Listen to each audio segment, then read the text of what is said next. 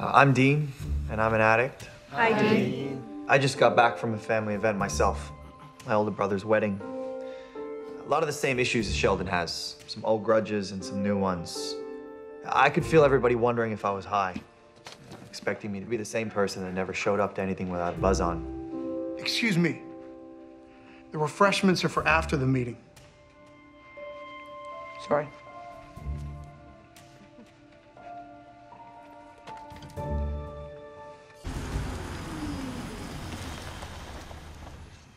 Sure you don't want to come in? Pass.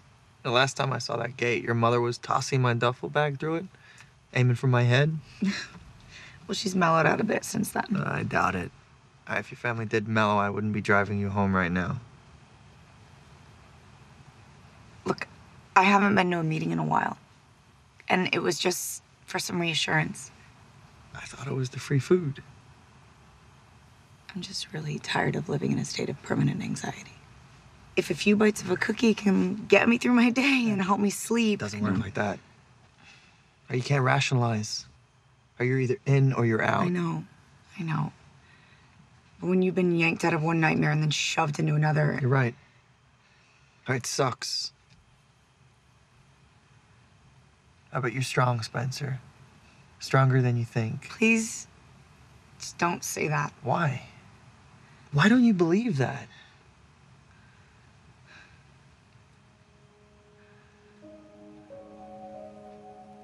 I gave something to you a long time ago and you never used it.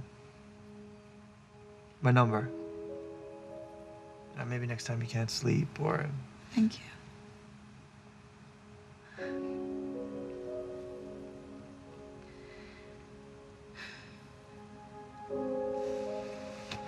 Can you do me a favor? Yeah.